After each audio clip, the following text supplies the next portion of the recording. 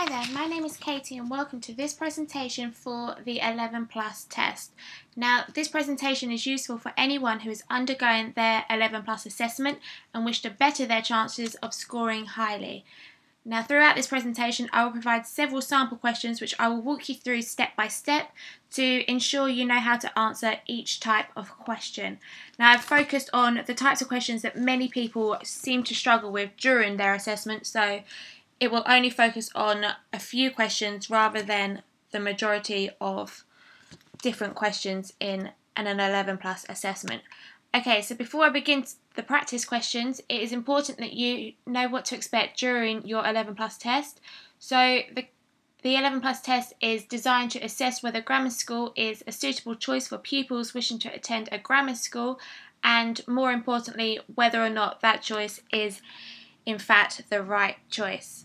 So the test is broken up into four main areas. So in the assessment you can expect to answer questions based on the following areas. So here we have English, maths, non-verbal reasoning and verbal reasoning. Now in this presentation in particular I'm only going to focus on the maths questions, and I will create other videos for each of the other sections, so be sure to check them out as they are uploaded. Okay, so here we have a sample question based on number sequences, and the question is as follows. So I think of a number, I then double it, I add 4, the answer is 22. What number did I start with? Now, to work out this type of question, you need to work backwards. So remember, when you work backwards, you have to do the opposite to what it tells you in the actual question. So where it says add 4, you would have to minus 4 because you're working backwards to find the original number.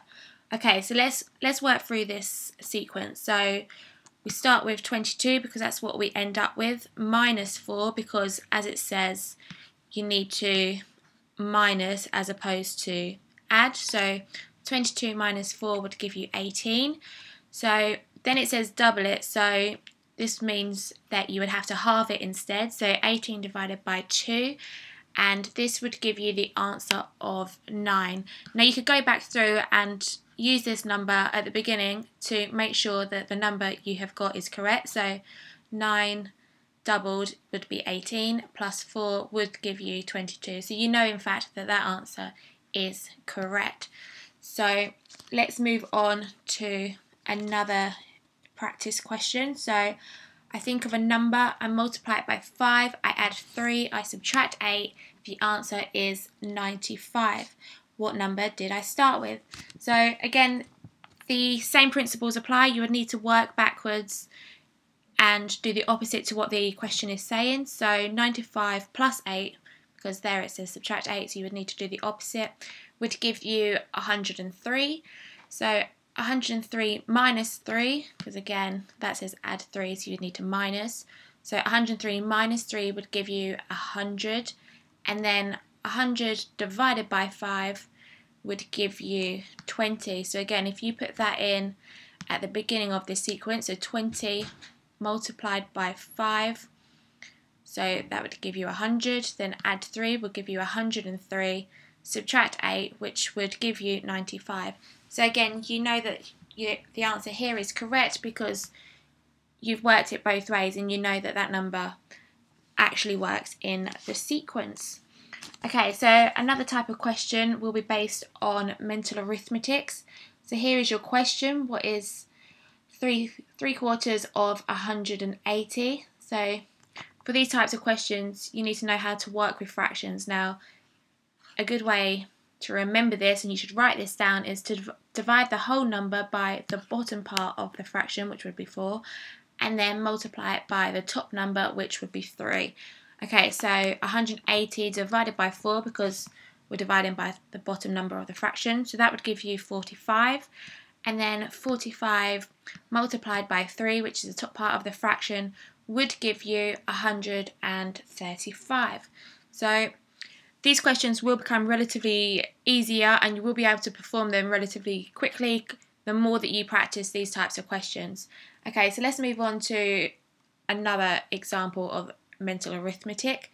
So the question here is asking what is 5/8 as a percentage. Now for these types of questions, if you divide the top number by the bottom number and then multiply it by 100, you'll be able to convert the fraction into a percentage. So here we've got 5 divided by 8, because you've got 5 eighths as your fraction, would give you 0.625.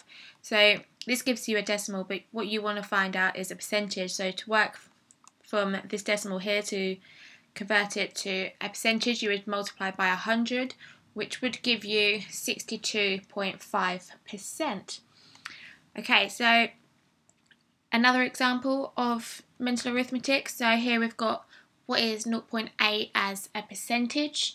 So for this, you know from this part, you will need to convert a decimal into percentage by multiplying it by 100. So 0.8 multiplied by 100. So if you move the decimal point 2 spaces to the right and then fill in the gaps with zeros, you would end up with 80%. So they are pretty simple the more that you practice them, and you will become competent at these types of questions the more practice that you undergo. Okay, so another type of question focuses on area and perimeter. So here we've got a question that's asked you to find out the area of this equilateral square. So here we have the square, which is 8 centimeters in height and 8 centimeters in width. So these questions are pretty easy if you know how to work out the area of different types of shapes. So for a square, you should know that the area would be base times height. So 8 times 8 would give you 64. So the area of this square here would be 64. Now, if you was asked to find out the perimeter of the square, all you need to do is add all of the sides of the square. So you would have 8 plus 8 plus 8 plus 8, because there's 4 sides of this square here. So this would give you the answer of 32. So, okay, let's move on to a slightly harder area question. So again, it's asking you to find out the area of this shape, but here you can see that there are 2 shapes joined together, so you need to work out the area. So a key tip for this type of question is to break it down. So let's work out the area of the square first. So you know that the height of the square is 5 centimeters, and along here would be 14 centimeters. But if this is an equilateral square, you know that this side at the bottom would be 5 centimeters also, because the height of the square is also 5 centimeters. So the area of the square would be 5 times 5, which would give you 25. So you've worked out that part of the shape there. So let's move on to the area of the triangle. So the height of the triangle is the same as the square, so it would be 5 centimeters, and you know that this combined would be 14 centimeters, but you've already used 5 centimeters there, so 14 minus 5 would give you 9 centimeters for the base of this triangle. So 9 times 5 equals 45, but because this is a triangle and not a square, you would need to divide that by 2, so to give you 22.5. And then finally you would add the 22.5 and the 25, which would give you the answer of 47.5. Okay, so here is a different type of maths question which relates to graphs and charts.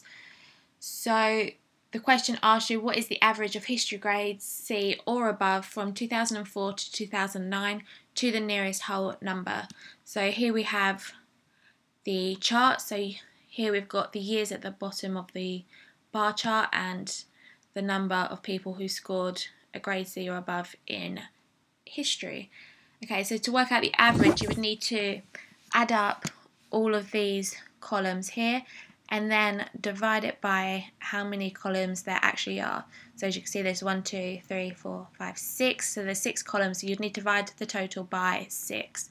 So if you added these up together, now you can do this alongside with me. So 56 plus 64 plus 72 plus 78 plus 84 plus 58 would give you a total of 412, and you would have to divide 412 by the 6 because, as mentioned, there are 6 different years, which would give you 68.66 recurring. And remember, the question asks you to work it out to the nearest whole number, so because the numbers after the decimal are above 5, you would round this number up to 69, whereas if these numbers were below 5, then you would keep that as 68, but because they are higher than 5, you need to round the number up. Okay, so let's try a different type of question, and this refers to angles. So here we have the question, find the missing angle of the triangle. So here we've got 78, 36, so you need to find out this angle here. So you should know that the angles of a triangle need to add up to 180 degrees. So if you add the 36 and the 78 together, you would get 114, so you could minus that from the 180, which would give you 66. So you now know that that angle there would be 66 degrees. Okay, so another question on angles. So this is slightly more different, but it requires the same logic and understanding. So a triangle has angles in the ratio of 2 to 3 to 4.